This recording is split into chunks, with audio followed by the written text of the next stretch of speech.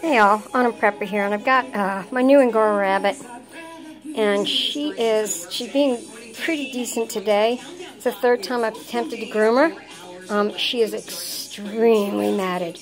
I don't know how else to explain it because it's hard to show it. She is just completely felted. Shoot, I mean, see, that's good. That's good. I brushed this out. I've brushed out numerous times.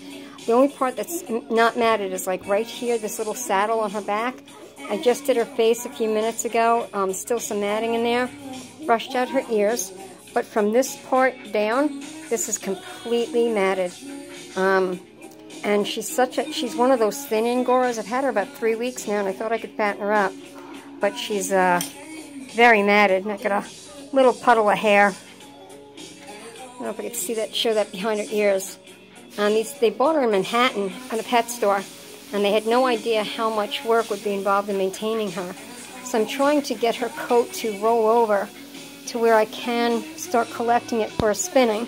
I'm not a very good spinner. I just have a drop spindle. I've been following Dirt Patch Heaven, and she's got Angoras, and she's got a lot of extension. She does amazing knitting. And, you know,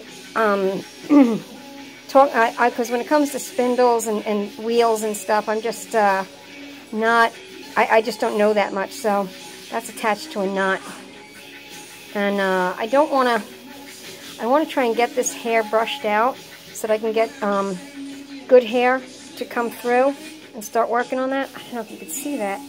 Can you see where this is skin right here where my thumb's wiggling, and then it gets all bunchy. And it's actually pulled away from the skin a little bit because it's so matted.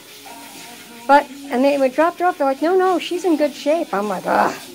No different than, you know, what the people come in for grooming at. So she's very stressed out. I've been brushing her for about 15 minutes now. So I was hoping I could show you. I don't know if you could see that.